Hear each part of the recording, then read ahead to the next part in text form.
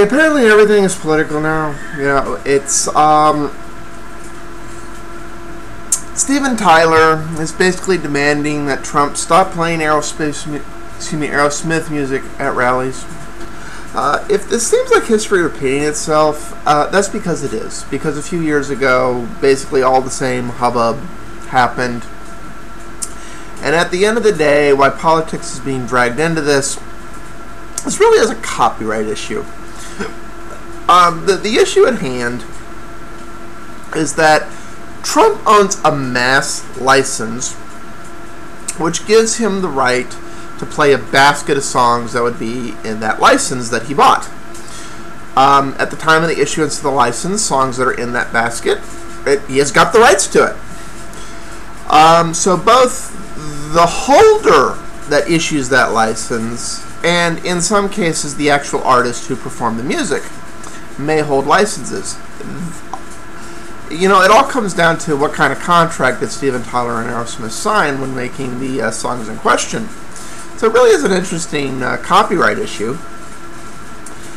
But for me, I'm sick of the virtue signaling. I am honestly, at this point, it's making enjoying any form of art, you know, any form of media, any form of art, problematic. You know, it's like, wait, what's the politics behind that? Was that ever used for anything far left or far right? I don't know if I can enjoy that anymore. You know, it was just, no. I try very hard to basically keep the artists and the thespians, because otherwise I have to be PC and say actors and actresses, or maybe I'm being patriarchal. Maybe I should have said actresses and actors, or no, that's why I say thespians. I don't have to deal with the politics. They're thespians. But all the politics that are coming out of this as of late is really making enjoying anything difficult these days. If I didn't just set all that stuff aside, I wouldn't be able to watch anything on TV, and not that I watch a lot of TV. I wouldn't be able to enjoy a single movie. I wouldn't be able to listen to music, because it's all political now. And that's really what this is about. Right? There is the copyright issue, but like I said, a few years ago that was already settled, so the contracts are the contracts. This suit is basically claiming that Steven Tyler and Aerosmith, you know, the cease and desist actually, is claiming their brand is being harmed, which is really what this legal action and everything is about.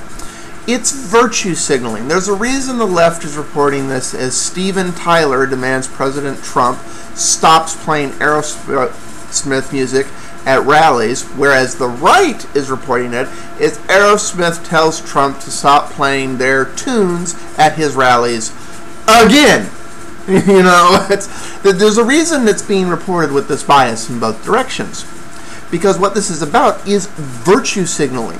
It's a direct response to the SJWs on Twitter going, do you support Trump? I heard your music was at Trump. Do you support Trump? But I like your music, but you support Trump. So basically, they're taking this action to go, no, because all of our fans are outraged. We are making it clear that we do not support Trump, and blah, blah, blah, blah, blah. Why simultaneously speaking the doublespeak of, well, this isn't about politics. We've always been advocates of copyright. Our music is for causes, not politics. Causes, politics. Causes, politics. Kind of splitting hairs there, aren't you? So it's appeasing the Twittergeddon and the SJW Twitterphiles. Here's the problem with this, and a lot of people in Hollywood right now are getting bogged down. We have to appease the Twitters. We have to appease the SJWs and the PCs. This is a lose-lose from a business standpoint. It just flat out is. It's by taking no stance, you're not political.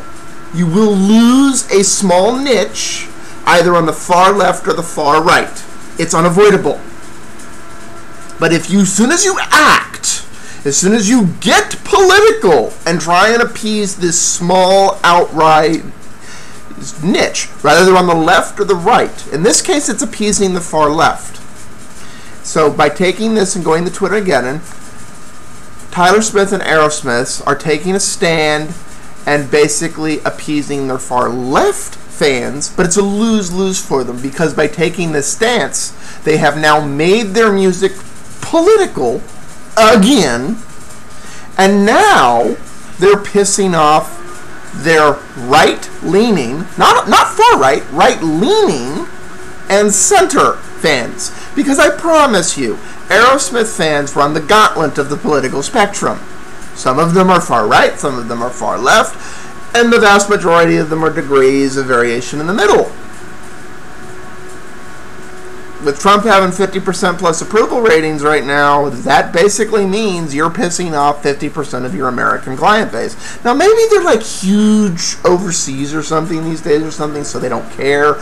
You know, they're old, they're retired, maybe they don't care. It's fine. But for active people right now, it's a lose-lose. So the two issues here are really the copyright, which is a clusterfuss, because it's, do you own your stuff or do you not?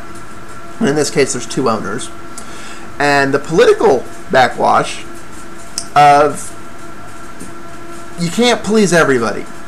It's stupid from a business point of view to even play this game in either direction.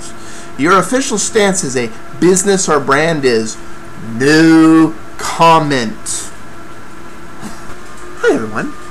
You made it to the end of the video. Congratulations. Almost no one does. At least that's what the analytics say here on YouTube. You know, since you made it this far, you might want to consider going one more click and expanding that description down there, and go ahead and clicking over to Patreon and become a patron and contributor.